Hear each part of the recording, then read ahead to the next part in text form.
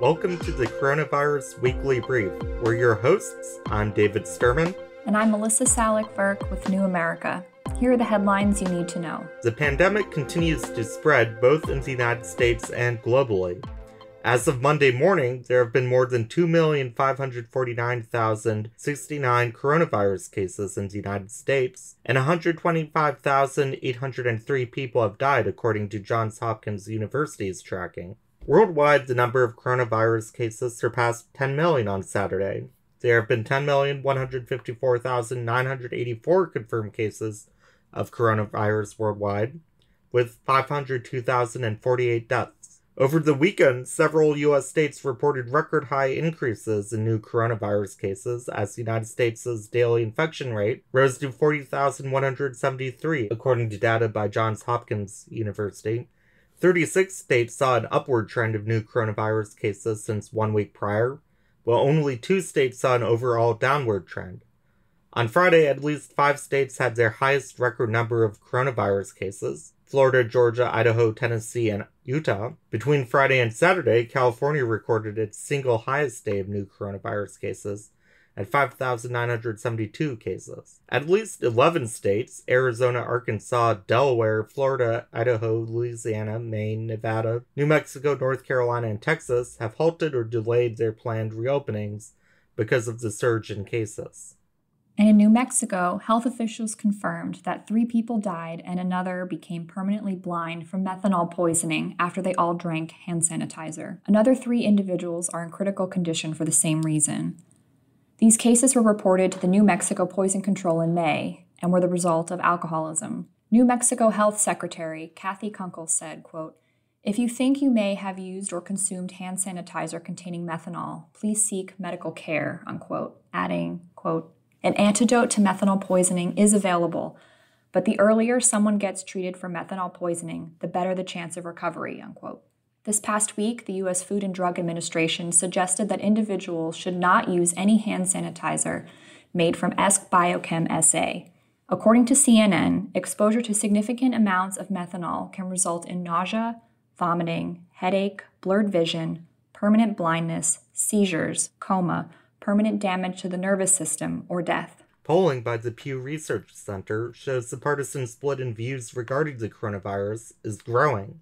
According to the poll, an increasing number of Republicans believe the U.S. has turned a corner with the virus, with 61% saying the worst is behind us, while in early April, 56% said the worst was still to come. In contrast, only 23% of Democrats and Democratic-leaning independents say the worst is behind us. Republicans are also less concerned than they were in April that they might unknowingly spread the virus or get a severe case of COVID-19, while Democratic views have stayed relatively similar across the time period. To prevent another coronavirus outbreak, frequent testing is more important than test sensitivity, scientists find. Communities such as universities, where COVID-19 cases could quickly spiral out of control, should frequently test large numbers of people for the new coronavirus, even if that means using a relatively insensitive test, writes Nature. Scientists at the Harvard T.H. Chan School of Public Health modeled various scenarios for surveillance testing, taking into account the changes in viral load over the course of infection, test sensitivity, frequency, and turnaround time for test results, which was released as a preprint manuscript. In their model, they found that weekly testing and isolating identified cases could limit an outbreak.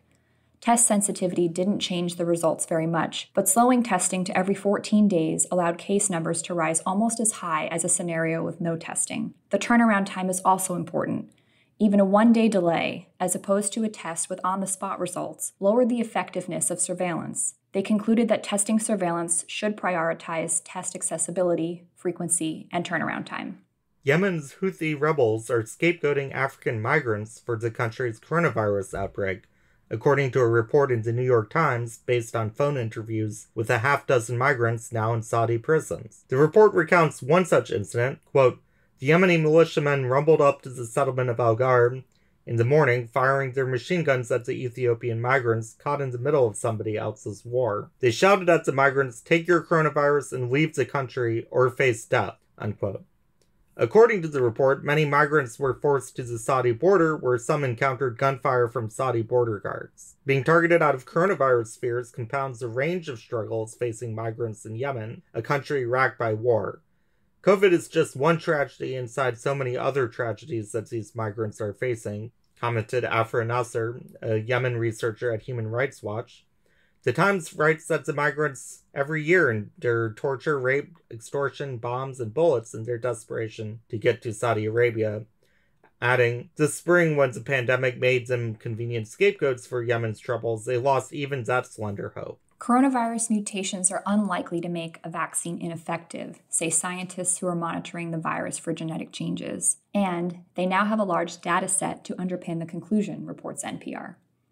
In January, scientists had just one complete SARS-CoV-2 genome sequence, but today there are over 47,000 coronavirus genomes in international databases. Scientists are adding new ones every day and subjecting them to close examination.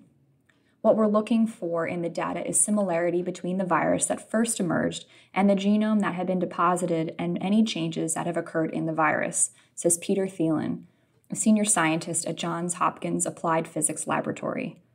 Some viruses, like influenza, mutate relatively quickly, hence the need for seasonal flu shots that keep pace with changes in the virus. Scientists were concerned that SARS-CoV-2 may change at a similar pace. And NPR notes, quote, "But unlike many similar viruses, the coronavirus uses a proofreading system to catch any errors in the genetic code when it begins generating copies of itself," unquote.